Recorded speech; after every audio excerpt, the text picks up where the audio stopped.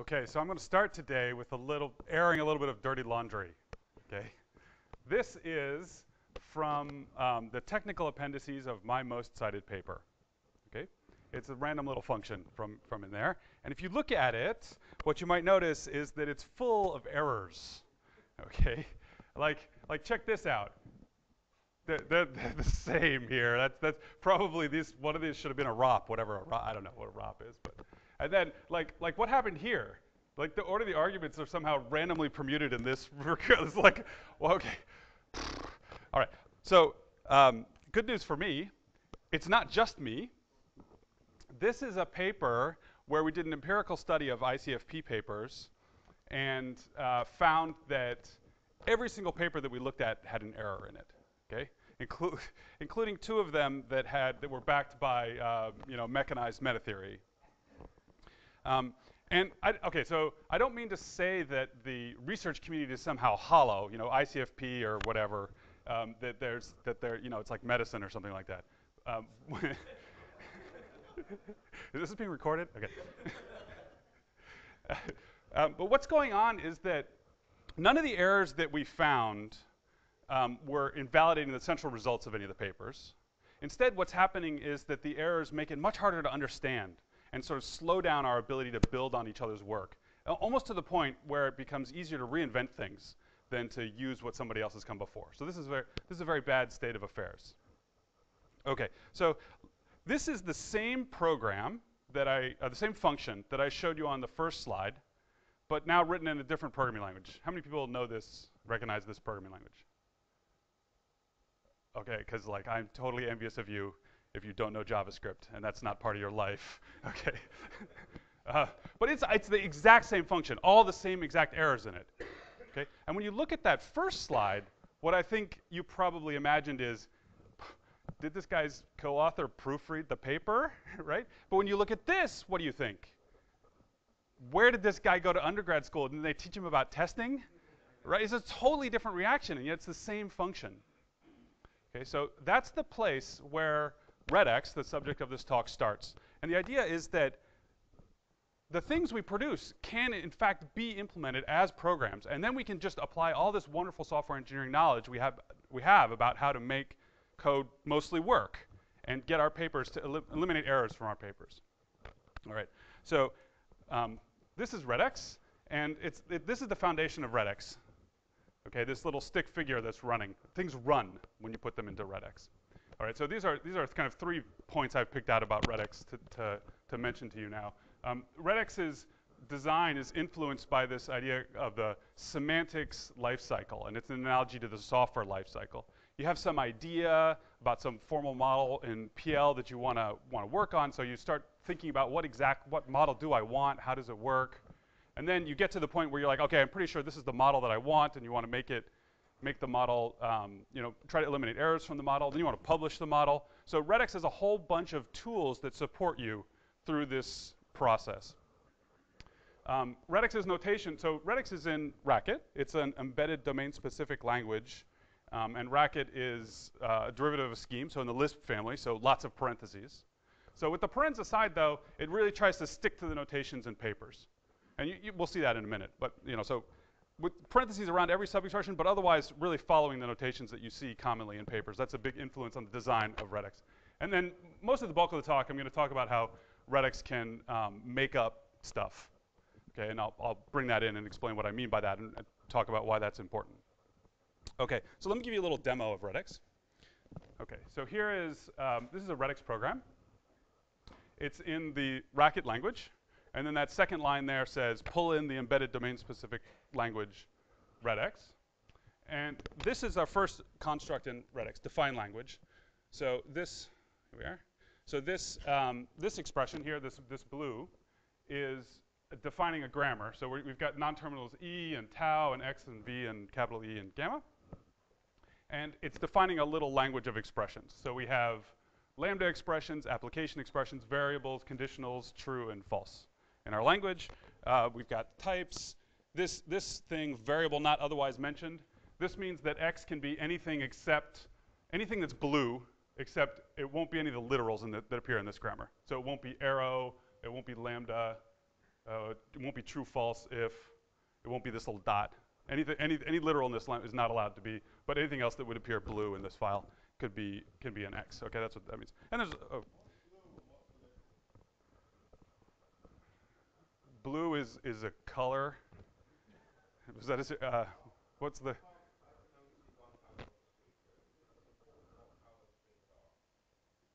It's not very important. It's a symbol. Yeah. Or you can come to the front. Why don't you come? I don't. Oh, okay. Okay. All right. Okay. All right. So you could specify the binding structure of the grammar. So here it's saying that the only thing that binds a variable is the lambda form, and the X is bound in E. That's what this refers to. This is like a postfix operator on. So anytime you see something that has this shape, lambda X tau E, then this X is bound in E. Okay. We can define a type system. So here's the type system. So you see, it's the low-tech line of hyphens here, meant to evoke the standard notations. Like I was saying, with a few more parentheses. So like let's look at the if rule. The if rules, it's the standard way that you write the typing rule for if. It says that if in the environment gamma E1 is a bool and E2 is a tau and E3 is a tau, then the expression you get by combining the E1, E2, E3 into an if expression is also a tau. Okay, so that's the rule for if, and the other ones are all basically following the same pattern. You know what you're used to, I hope. And then we have this lookup function. So lookup is used in the variable rule. So this where is a way that it binds tau, saying call the lookup function. And we'll come back to this lookup function. So one thing I'll point out now, but which will come back later, is that lookup returns tau or something that's not a tau, right? And so it doesn't like raise an error or something like that. It just returns a non-type. Okay. And so this binding form where we say where tau, this means that lookup had to actually return a tau and not the bottom thing. Otherwise, the rule doesn't apply. All right. Here's the way that we define. So let me run this program. So we can say show derivations, build derivations.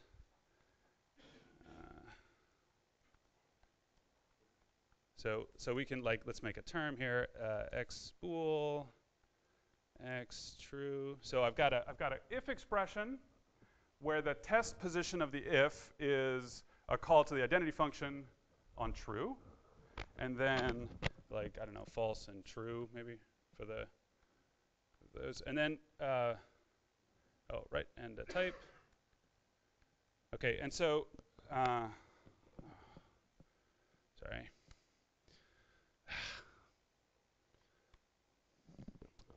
That's an old bug in Dr. Racket. We should really talk to the Dr. Racket maintainers about that. Don't know who they are. Certainly nothing related to anything about Redex, I'm sure. Okay. Okay, so it'll build a derivation of the type. So this is a proof that term has a particular type, and the type that it has, I just put tau, but it figured out that the type was bool, and that's because of the way that the judgment form was written down. I didn't show you, but some annotations in the judgment form let you put in variables in this position and not other positions, and it will then compute what the answer is going to be there. And you can see how it does it. So there's the if rule. Remember, we had 3 premises for the if rule. So here are the 3 kind of subtrees for the 3 sub-expressions in the if rule, and it just builds this tree. Okay. All right. Feel free to interrupt if you have any questions, or if anything is not clear, or if you're colorblind and are annoyed. And yeah.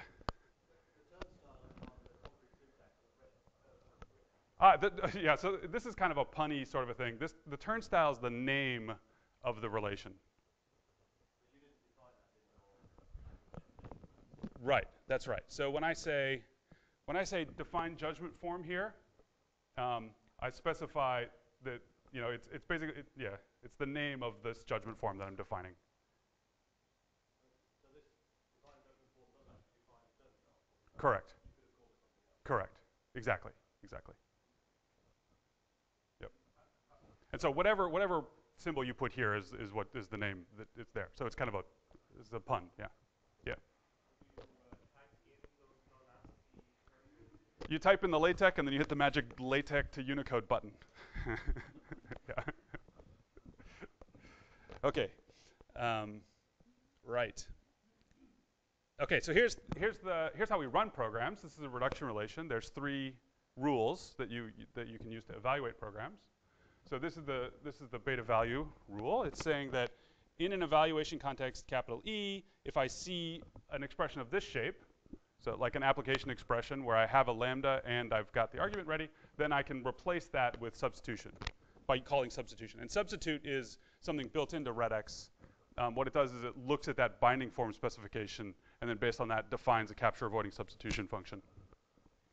The if rule is a little simpler. It says that if I have an if expression where the test position is true, then I can just replace that whole if expression with the expression that would be in the then branch of the if. Okay, and the same thing for false. So we could take this expression. So you call it traces. So this is part of the embedded nature of the domain, the embedded domain-specific language. And then it'll show us, so you can see how it reduces. So in the first step, we used application. So then we got a value in the test position, and then we could apply the if true rule there. So this is how Redex thinks about evaluation. It thinks about evaluation the way you were taught, in the United States anyway, one would be taught in the 8th grade. Plug and chug, simplify expressions. That's the model that Redex is using for understanding what it means to evaluate a program. Okay, and then the last thing in the file is this type sound. And I won't read this to you, but I'll tell you what it's doing. This is a racket function now. And so here we're exploiting the embedded domain-specific language aspects of Redex. And it just calls into a bunch of stuff. It's using red here, which is the same thing I used to generate that window we just saw. And what it does is you give it an arbitrary, you give it whatever E you want. It checks whether that's typed, that it has a type.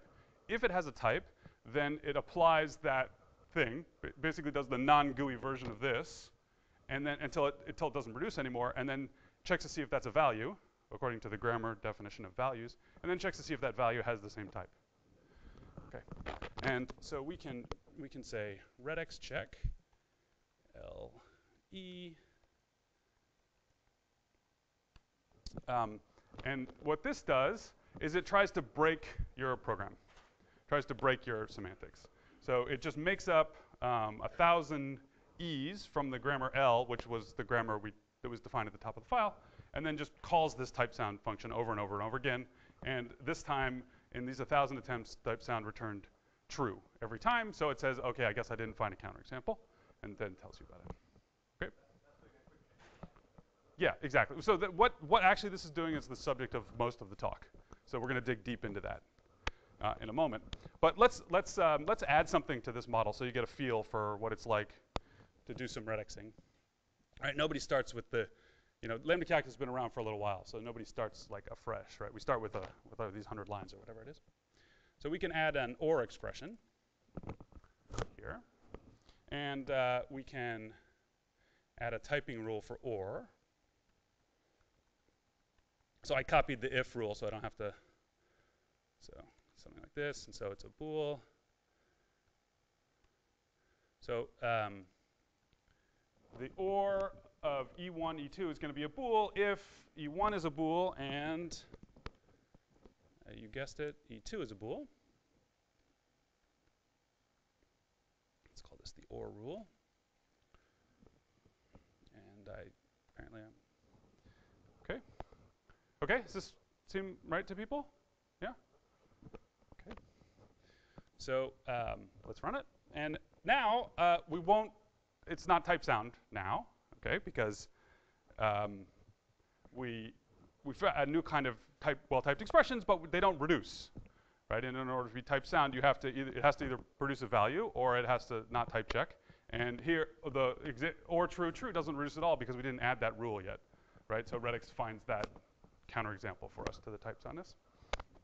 OK, let's add a rule for the or. What do you think? What should anyone want to take a stab at how or expression should reduce?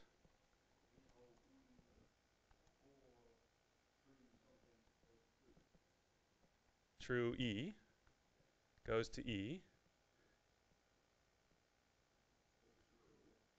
True. Okay, yes, good. Although putting E would not break types on this, so okay, that looks good to me, right? So we're going to evaluate if we have a true in the first one, then we don't care what the second one is, so we can we're done with the OR, so we can replace the whole expression with the true. All right, so I'm thinking we probably want to look at what does OR false do. What is that? What do you think? What if we got a false in the test position of in the first position of the OR? It goes to E. Yeah. Good. Okay. All right. Let's see. Let's see how well we did. Okay. What do you think? Oh, great. Done. Right. Let me try a few more attempts. I'm seeing a certain. So I'm seeing some grimaces here in the second row. Let's see what happens if we do this. Oh wait, attempts. You know that there's actually not. Oh, hello. We didn't add it to the evaluation context, right?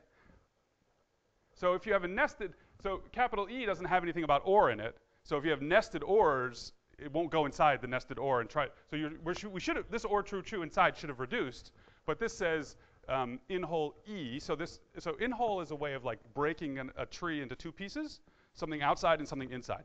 And so what this says is break it in. So call this part the outside part and call this the inside part. So this will be like a tree with a certain hole in the middle, somewhere especially in the middle of it, where at that hole is this thing. And so we have to say that capital E is allowed to go inside OR expressions.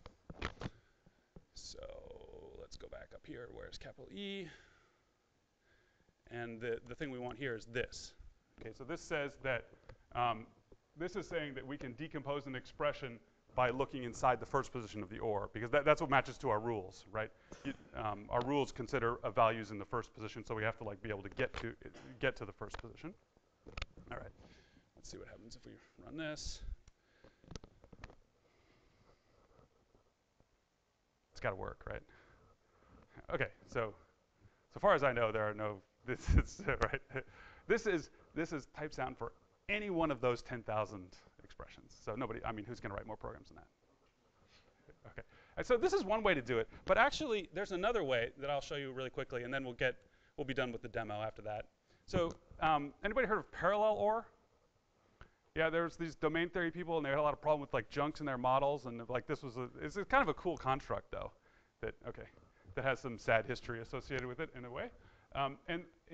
So a parallel OR means that you're going to evaluate either branch, and as soon as one of them gives you a false, then the whole thing is, let's see, as soon as one of them gives you a true, the whole thing can be true. And when both of them give you a false, then it's a false. So like if one's going to diverge, you don't know which one's going to diverge, but if either one of them diverges but the other one returns true, then you want to return true. So we can model that in Redex. And step one is to allow evaluation on both sides of the OR like this. And then we have to change the actual rules for OR a little bit. So we want to say this rule and we want this rule. So we have if we have a true on the left, then it's going to be true. If we have a true on the right, then we can discard the E. So like if the other one is diverging, that's okay. And then really, then we don't want this rule anymore. I mean, this rule I think is, this is the rule that we want. This is the other case that's missing, right? So it's a different way to define OR, okay? It gives you this parallel OR. And let's see if I dig this term back out again. Or let's put an OR into it. Let's do OR of these two things. So then Redex will show you, the reduction graph that you get, which has got some sharing and stuff going on in here. So you can see like this is the original term in the upper left, and the one to the right of it up there, it reduced on the right-hand side. So it did the function call in that second if, and the one down here did the function call in the first if, and then they come back together here. And so you get all the Redex shows you all. It doesn't care what the relation is necessarily that you're defining. It's not saying to you, well, here's like an actual implementation of parallel OR. It's just showing you this is the reduction graph that you get. This is all reducible expressions, right? Okay. So that's Redex. Yeah.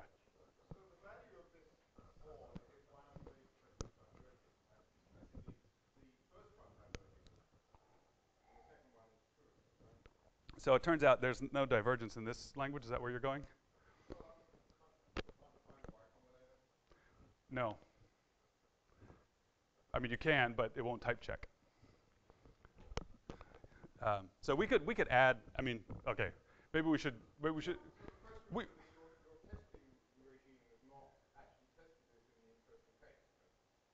Oh, we don't. I tested 10,000 things. Some of them were probably interesting.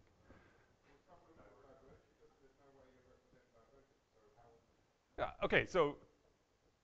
I'm not completely sure I understand. Are you asking something about this particular? I would not stand behind this and say I want to publish this as a paper if that's what if that's where we're going.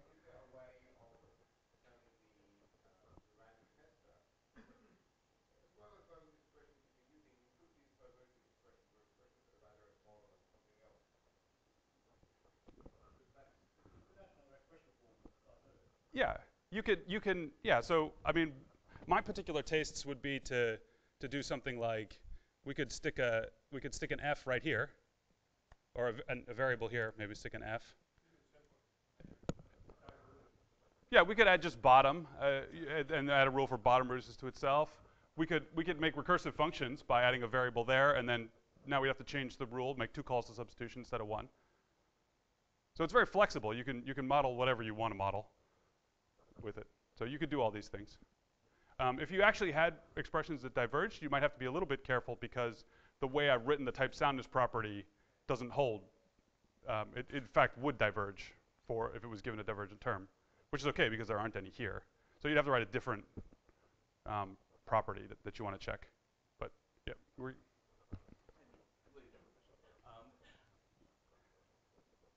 is it important that all the syntax be together here? So I guess I was getting at, we forgot an evaluation context, and you might say, well, that's partly because the evaluation context were defined way up here, and I was modifying the judgment way down here. Is it important that they're all together there, or could you imagine? This is in fact bad style, I would say. And the right way to do it is you should define like your language, and then you should have a second grammar that defines the things that are relevant for the evaluation and separate out the things that are relevant for type checking, and you should have, yeah, it's better style if you do that. And you can, Redex supports like language extension to that, yeah. Like in your paper, you shouldn't have, this in that figure 1, right? It should be in the figure that has the evaluator in it. Yeah, okay. Other questions? Okay. All right, so what I want to spend the rest of the time talking about today is property-based testing. So what was going on inside Redex check? So property-based testing, you need 2 things. You need a property, and then you need some way to generate expressions. So, and the property always has to have a particular shape. It has to be some universally quantified sentence with that's the only quantifier you get. And you have to have some computable, some effective procedure for figuring out, getting a Boolean, true or false, out of this property.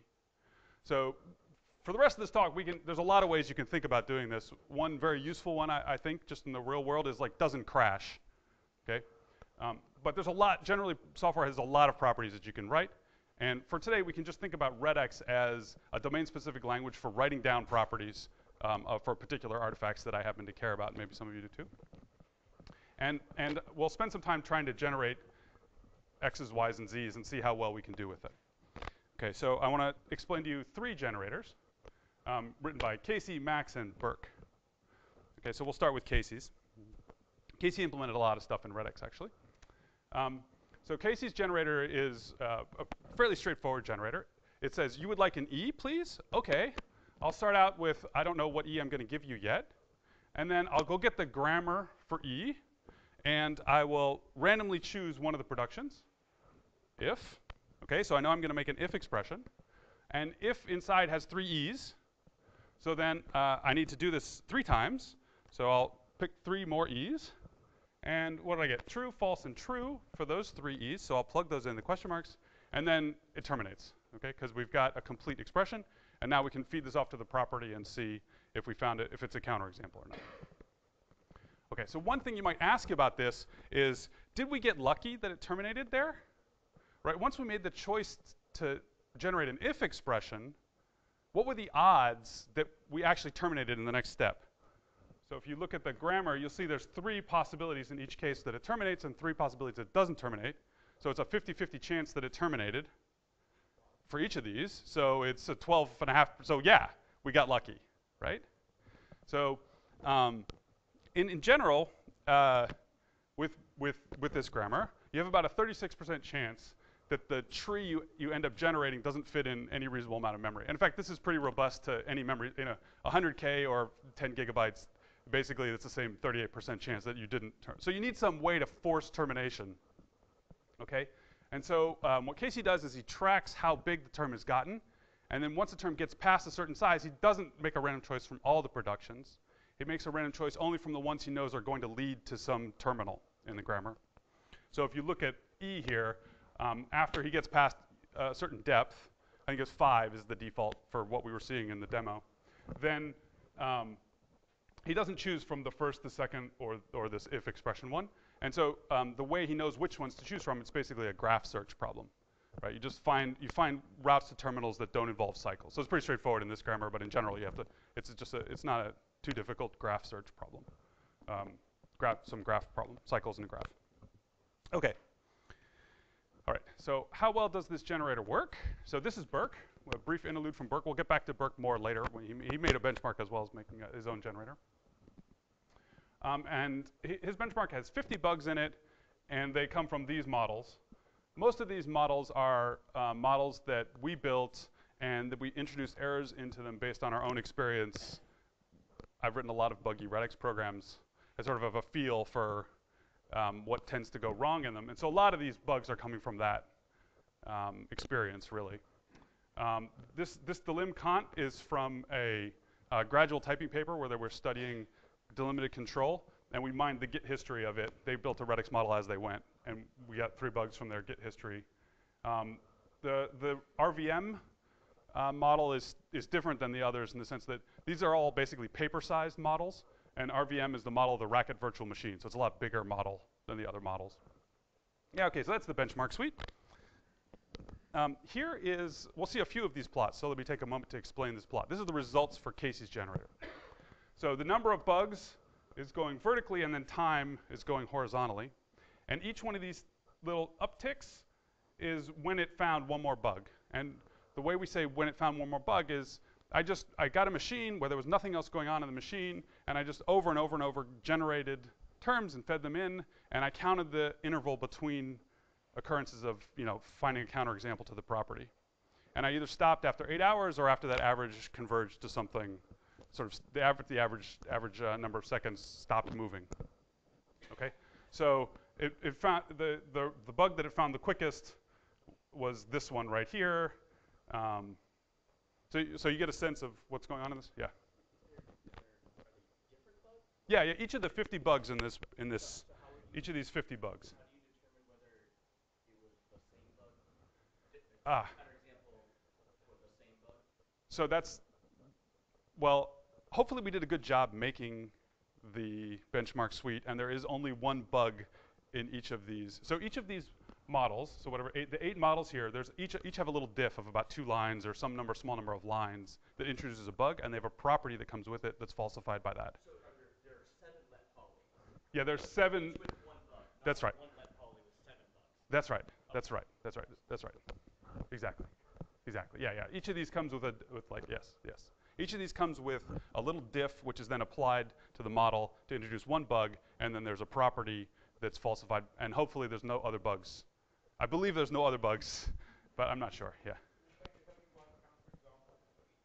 No. There are many counterexamples for each bug, but there should hopefully be sort of only one logic, what you would call a bug when you look at the program.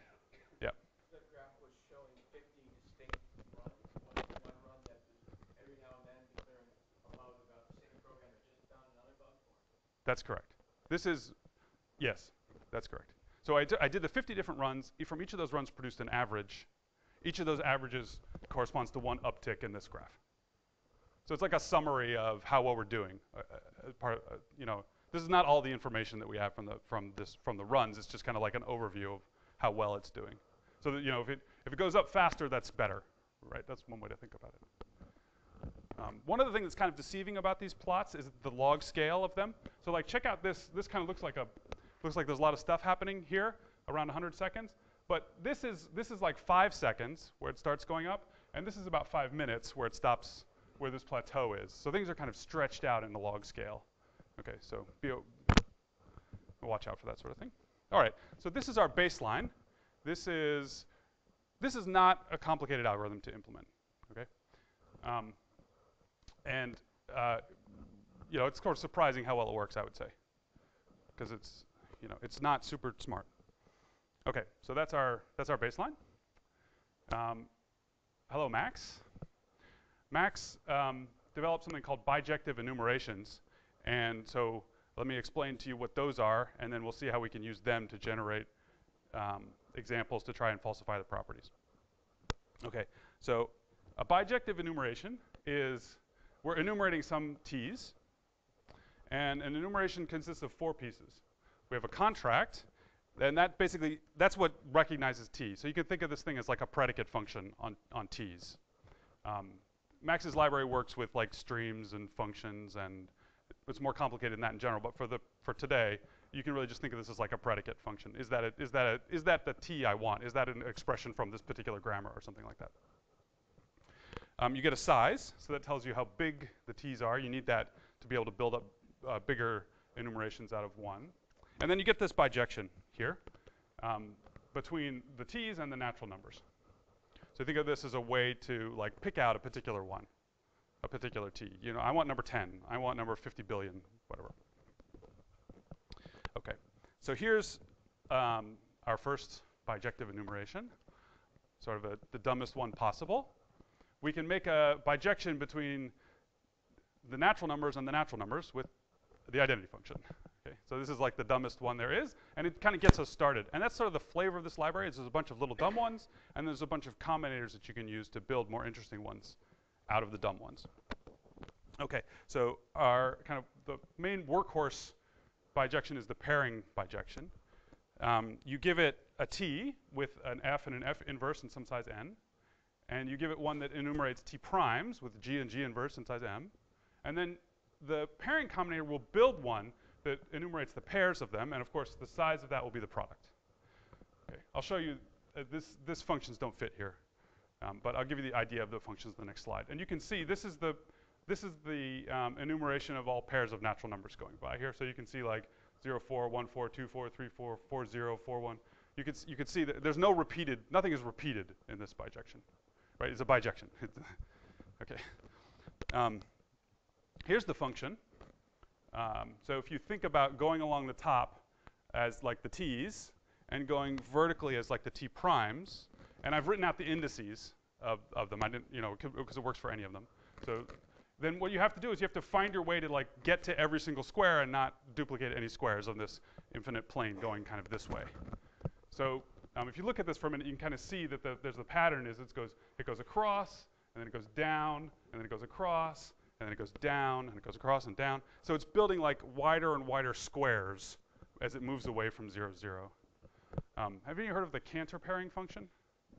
Yeah, okay, so that's doing diagonals, right? Okay, so that, we use this one because this one generalizes better to like n-ary n-tuples. So for this one, for 3 dimensions, you can think of it like wider cubes. And this one's also easier to compute the inverse, because here you're doing like nth roots to compute the inverse, whereas the generalized Cantor one, I don't think we know how to compute the inverse. It's basically a search procedure is the best known way to compute it, which is too slow for us. Okay, so anyway, this is the shape of the function. One more combinator we'll look at is alternation. So this builds a union. This builds a real union, and you have to have, in order to use this one, t and t prime have to be disjoint, so that you're going to get the sum. So you're really going to get every element. So if there's any duplicate elements between t and t prime, then it won't be a bijection. So you can use another combinator to make sure that there's no overlap by sticking something in there, doing the usual disjoint union thing. Here's the function. So it just alternates, right? And so here's the alternation between the naturals and the pairs of naturals. So you don't get a bijection. you've made a mistake. The library is, I won't say it has undefined behavior, but it has undefined behavior, right? So we have a contract, and the contract kind of course, randomly samples and to see if you find any overlap. But You're allowing finite enumerations as well, don't you? yep, The size is either infinite or yep. finite. But the finite ones are giant, so you really can't check it if that's where you're going. So f might be a partial function.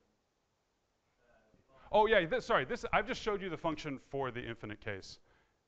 Yeah. In the finite case, you have to do something interesting when one runs out before the other one. Yeah. Yep.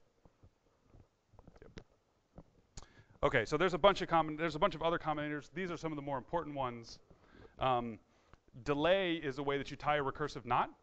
So we have pairing, and we have alternation, and we have like a base case, and so we put that together with recursive knots, and we can enumerate binary trees now.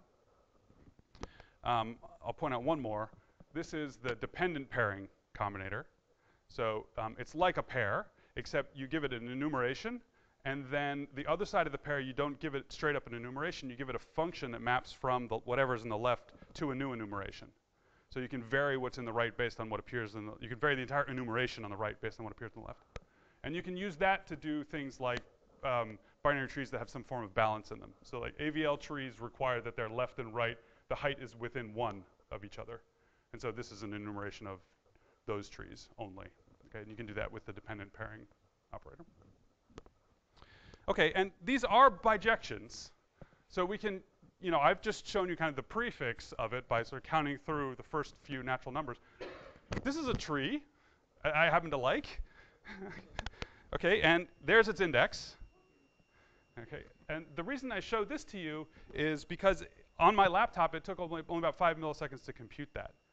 And that's because these combinators, they, almost all of them, those functions that they build up, the f and the f inverse functions that they build up inside there, take time proportional to, they're basically, almost all of them are linear in the representation of the number of the index. So they're log in this number. So this is like giving an input of like 1,000, not giving an input of some ridiculously large number. So it's able to compute pretty quickly with them. Okay. Here's how well it does. We experimented, okay, so his enumerators basically reduce the problem of generating a term to generating a natural number. And there's a lot of ways you can think of making up natural numbers. The way we found that works the best is just count. You start with 0, and then 1, and then 2, and then 3, and go like that. So that's what the red line represents. Okay, that's the generator that we're getting here. And so you can see that it does better, and then it stops doing better than the random generator. And okay, so I said it before, but I'll say it again. This is a log plot. So any separation is a lot of separation. So like the gap between here and here is something like 100x faster, something like that. So I think what's going on here, although it's hard to really know because there's a lot of stuff flying around inside Redex at this point, is that the enumerator is better at making small terms that have a lot of variety in them. And then it kind of craps out after a while. So it starts making things that are like lambda expressions with different variables over and over, the same ones but with different variables in them over and over again. And that they're sort of they're not really interestingly different. But early on, it's making a lot of interestingly different ones. Whereas the random generator can make interestingly different ones at all different sizes. And so that's why it continues to do, it continues to find bugs basically after this one has stopped finding bugs. And that's why this one finds bugs faster, because it's getting a lot of different, kind of interestingly different terms right away as it goes to the beginning. Yeah? So for the random one, how many of the terms are duplicates? Not many. I don't have numbers on that, but.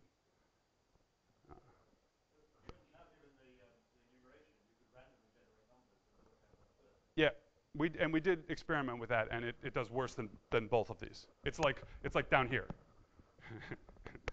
I have some numbers I can show that to you later if you want to see the actual graphs. And I'm not sure. Maybe I'm not picking natural numbers the best way.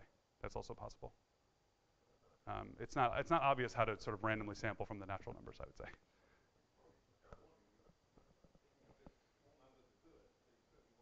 Yeah. So this worked. So we're happy. Yeah. Oh, by the way, so this also has the advantage that you get small counterexamples.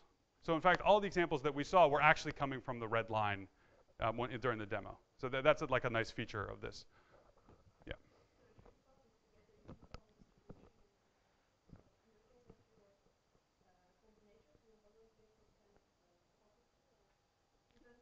If you give me a way to, if you give me a uniform distribution of natural numbers, which I don't think you can, then we can get a uniform distribution. So in other words, I'm not helping with the problem in some sense, but I've reduced the problem of giving a uniform distribution of expressions to one of give me one of naturals. That's one way to look at what's happening here.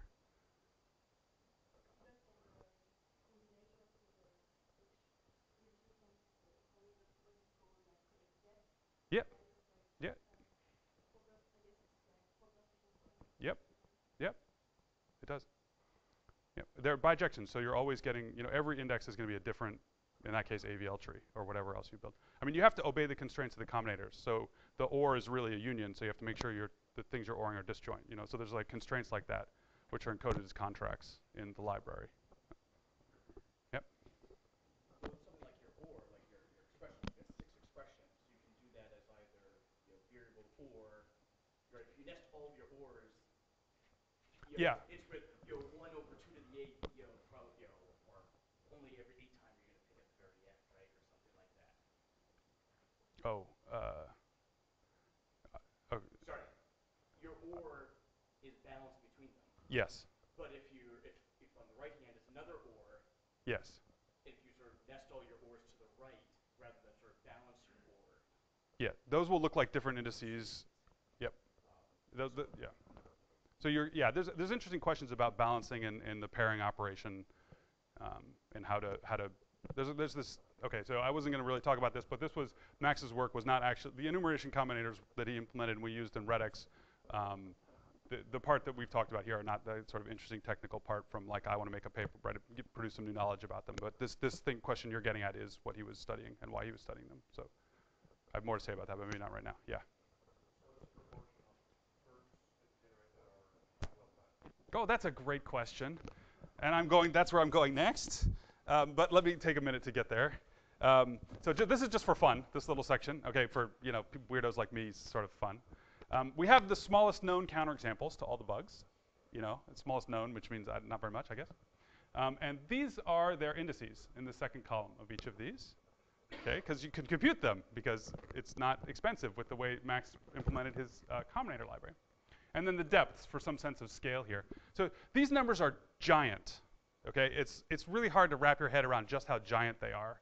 So one thing I did was I looked at on the benchmark machine how often it was, what's the like attempts per second, and based on getting to these smallest known counterexamples, the ones that are in orange would take more than 100 years to get to at the rate the benchmark machine was going. Okay, and with the exception of, see these 3 here with the poly STLC ones? If I take those out, these are the ones that it would have taken since the Big Bang until now, longer than that to get to. Okay, so these are really big numbers. Okay. So getting back, yeah? No. This is just based, like I look at them, and I think that I say smallest known, so that smallest known to me counterexamples. They're obviously not very small in this space of, the bijective space. But I did little things like I know the enumerators tend to pick variable names with A before they pick variable names with B. So I made all my variable names be A's, and sometimes that can go way back in them. So I tried to make them small according to the numerator, but probably there are smaller ones than these. So you're saying you are finding these? No. You're saying there's no way you're ever going to find these? Yes, with this strategy, there's no way. In fact, here, this is the graph again. I'm only finding, what are we getting to, like 28 of them? Only finding 28 of the 50 bugs with this strategy. And it's certainly not finding any of the ones that were orange.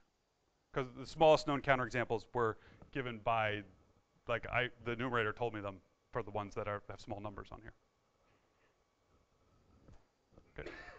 Okay, so one thing that's kind of disappointing about this graph is the space at the top. I want to get a little higher than that, right? Okay. And one way to understand what's going wrong with random generation or just generation of things in general, I was taught this, is you just kind of like look at them for a while. It's this, I don't know, it's like, I was like, you really, John Hughes told me this. And he's like, we put them on the projector and we go sit in the conference room and we just look at our generator. We just look, well, how's it doing? And so if you start doing this, start like, oh, there's free variables. Okay, that's not good. There's a lot of falses and trues coming back. Here's true applied to G. That doesn't type check. A lot more falses. Oh, there's another free variable.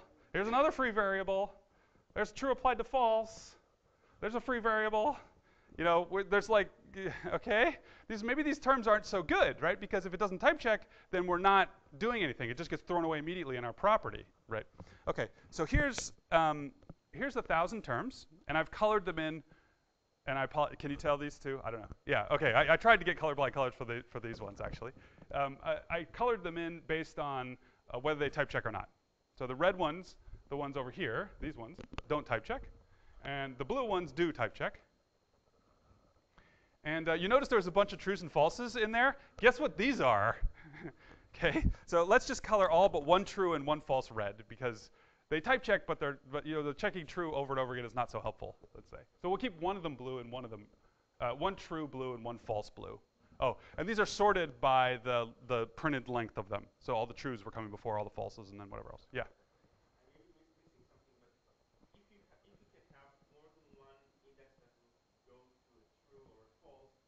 These are random. These are from the Casey's generator.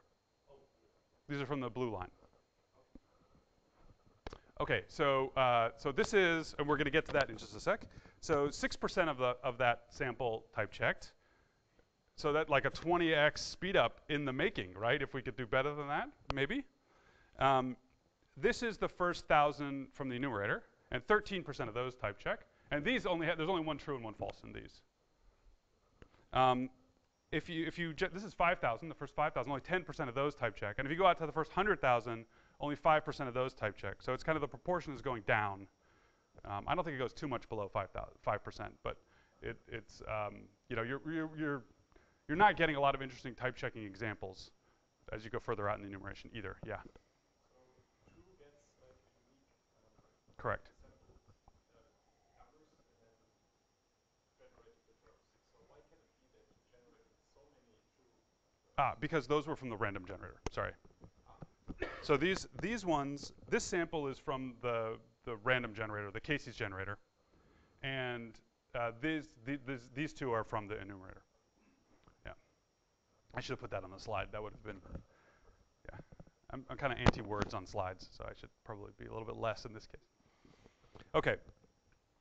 So enter Burke. Okay, I promised we'd get back to Burke. Burke wrote a generator that generates only well-typed terms. Okay? And the idea behind this generator is very similar to the Casey's generator in the sense that they both generate trees. But what Casey does is he generates a tree that's the expression tree, and what Burke does is he generates a tree that's the derivation tree.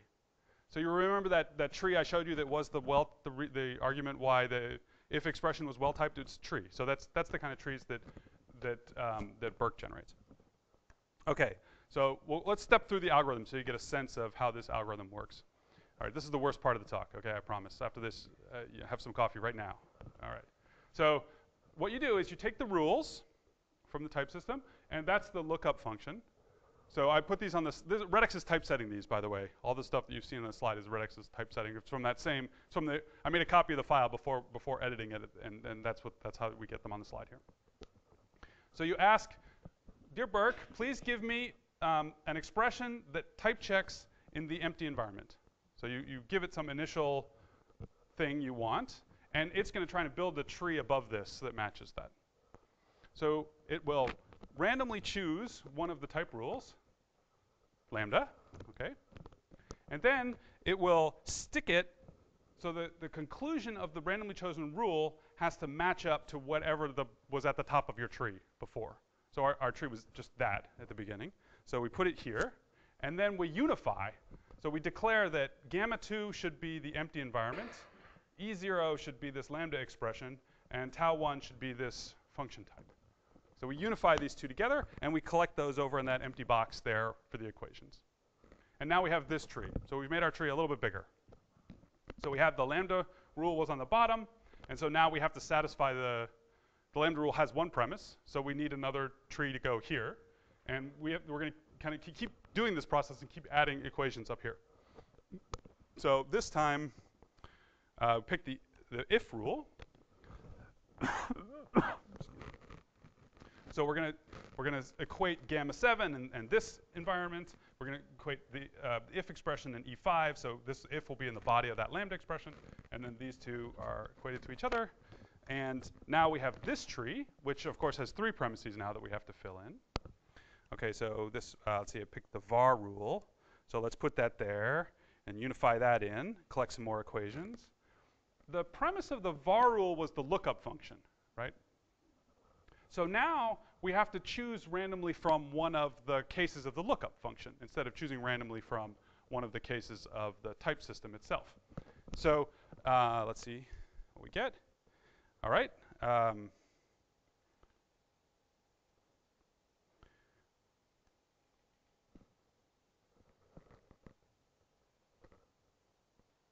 surprised by that. Okay.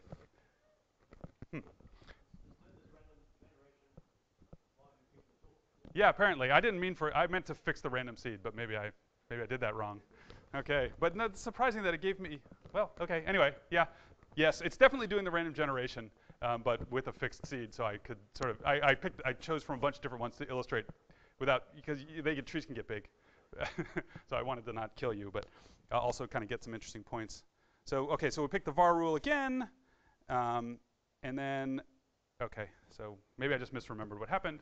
So, all right, so we picked the var rule again, then we picked the case in the var, in the lookup function, because that was the premise. And let's bring that down. And it's going to do the unification again here.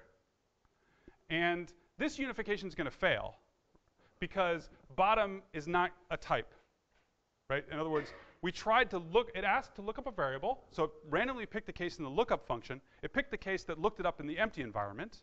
So you don't get a type back if you look something up in the empty environment. So this unification fails. So what Burke's algorithm does at that point is it says, okay, I'll just try again. And this time it randomly chose the second case in the lookup function, and this one succeeds. And so okay. Does that make sense to people? So we're randomly picking things, trying to drop them on top, and sometimes they're not consistent with the other things, so we just try again when that happens. Here we pick the lambda rule, so let's bring that over. And this rule also fails. This time it doesn't fail straight up because gamma could be gamma, e could be a lambda, tau could be a function. If you just look here, it's okay. But if you take this set of those 3 equations and add them to this set of equations, the equations become unsatisfiable. Let's see if I can show you. Tau 11 is tau 6. And tau 6 is, where's tau 6? Here, yeah. Tau 6 is bool. So tau 11 already has to be bool. And here we would introduce the equation tau 11 equals the function type. And so these equations would become unsatisfiable. So, okay, so Burke says no. Pick again. So that's right. That's right. Every step you have to, yeah. Yes. Are you showing us anything that isn't standard logic programming? No. Random logic programming. The actual algorithm is more complicated because Redex allows you to write things that are slightly more general. So, okay, so the actual solver has to have nothing that you haven't maybe seen before, but more than just Prolog. So it has universally quantified variables, existentially quantified variables, negation, and not equals, and equals. Those are the things you need. So you need a solver for those. Yeah. Related to that, would it be easier to do this with regard to this logic programming than functional programming? So Centaur Mentor, you should check it out. It works great, I think. Centaur and Mentor, you should check out Centaur and Mentor. Yeah. We draw a lot of inspiration from those projects in Redex, no question. Okay, so this one succeeds, and you take the derivation, you take the equations, and you get this expression when you put them all together. So in other words, if you solve for all the equations that are down here, if you look through these things, you'll see there's a whole bunch of x16, x13, whatever. They all have to be equal to each other, but it doesn't say that they have to be a particular thing. So what Burke does is he calls Casey's generator in that case, and that's where we get the P from. But all the rest of this came from solving the equations. Okay, so here's Burke's generator on the graph. It's this new line that's on the top. So it's doing better, but not a lot better, or not a lot better. It's better. I mean, remember this is a log scale, so it's better, but it's okay. So there's something kind of going on here. So here I've shown you another view onto the results. This is a Venn diagram showing you each of these little black things here is one of the bugs, and the shape tells you which model it's coming from. So you can see that there's a bunch of bugs that all the models can get. You can see that Burke's generator is finding a bunch that nobody else finds. And if you kind of look at this a little bit more, and what you might notice is there are no diamonds inside Burke's circle. No diamonds at all. So in other words, there's one model where it just is completely failing. Right? Even though there's 6 diamonds inside these two much, sort of less high-powered. They found 6 of those bugs, but Burke's can't find any of them. Okay, so if you dig into this a little bit, I would say that I don't completely understand why it's not finding what's going on there, but I understand a little bit. And it basically, I think what's happening is that it's like Casey's generator, Burke's generator has this problem of growth. So if you happen to choose the if rule, now you've got 3 more to satisfy, and so you have this problem of generating things that are too big. And so you have this termination problem, so you have to decide somehow how to stop. But the way Casey stops, the way the naive random generator stops, is it just finds paths to terminals. That doesn't work when you're trying to generate well-typed terms. For example, if you have to generate something that's an arrow type, the simplest way to do that is a lambda, right? And that requires you to make another expression. So so the way he does it is he sorts the rules by the number of premises that they have, and then biases the selection towards the ones with fewer premises. And that seems to not work for that model. Okay, that model's a little bit weird. It has the type judgment. All of the rules have one premise. The type judgment is written in kind of a weird way.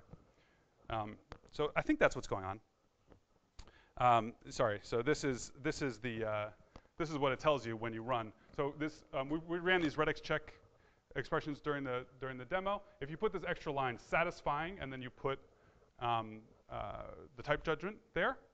So in this case, I'm asking for an application expression of an arbitrary type in the diamond model.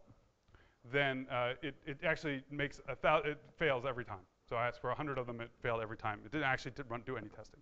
So that always happens. It never generates any application expressions.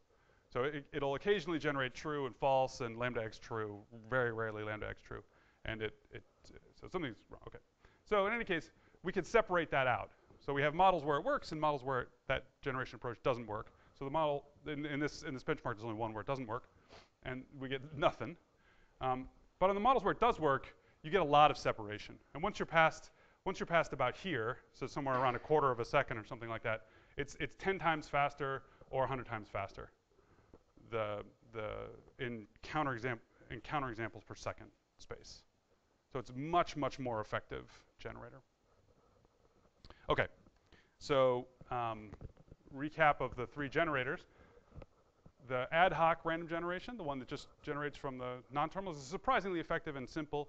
If you haven't tried this on software that you maintain, it will find bugs. That's my experience with random generation, random testing, is that if you haven't tried it, it will find a bug, right? And well, I suppose if you haven't proved your program correct.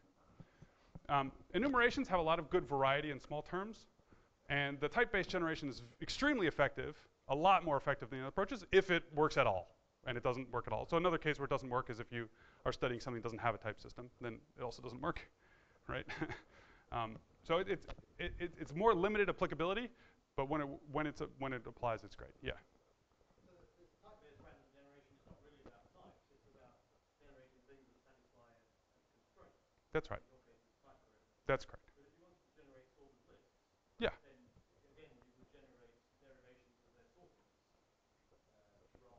That's right. So it's not to do with the existence of the type system on top. It's to do with That's correct. being able to identify the constraints on your That's correct. That's right. That's right. I'm positioning it more based on the space in which Redex is useful, and that is kind of casting its shadow over the whole talk. Although one of the things in the benchmark suite was the red-black trees. Right. Okay. All right. So I just want to leave you with a thought that you should run your research. Okay. You get a lot of mileage. We are spending so much time understanding and improving programming languages. Why shouldn't we use them in our day-to-day life too, right? Okay. So I want to mention two other people here. Jay did a lot of work with Max on the enumerations and has also provided lots of good help making Redex more efficient. And nothing in Racketum would work at all, would exist at all without Matthew. Like everything that's even remotely related to Racket, there should probably be an acknowledgement to Matthew in it. And of course, that's why there never is. Today is his birthday, though. So if you see him, wish him a happy birthday. All right, thank you.